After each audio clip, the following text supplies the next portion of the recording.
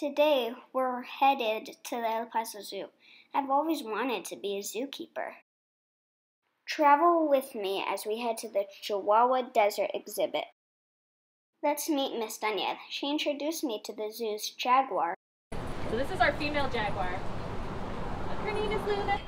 So these are all the toys for It them? is. So these are the toys that we keep for the jaguars and our cougars, our pumas.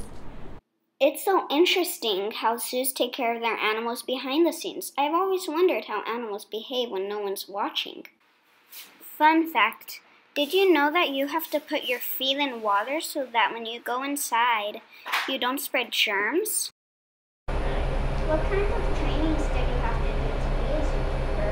I went to Delaware Valley University, which is in Pennsylvania. I decided that I wanted to be a zookeeper to make sure that we were doing the best we could for the animals that are in our care.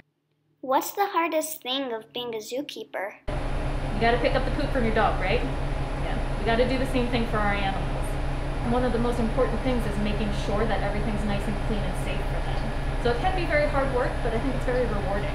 What do you want kids to know about the work done in zoos? It is very important to know that these animals are here for a reason and that we're taking the best care of them that we can so that hopefully one day animals like the ones here in zoos can live into the wild again. Now we're going to see the pronghorn exhibit. Did you know that zookeepers use peanuts to get the pronghorn to do what they ask? When we're trying to ask them to do something that they don't want to do is peanuts. Peanuts? Peanuts. They love peanuts.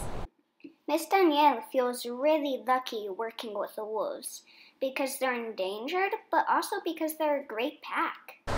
And they have really funny names. Are you ready? Professor Plum, Colonel Mustard, and Fang.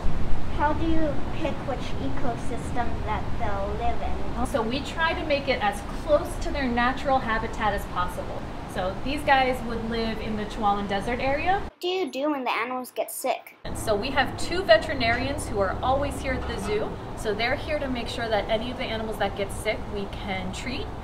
So our vet is there to make sure that our animals stay nice and healthy.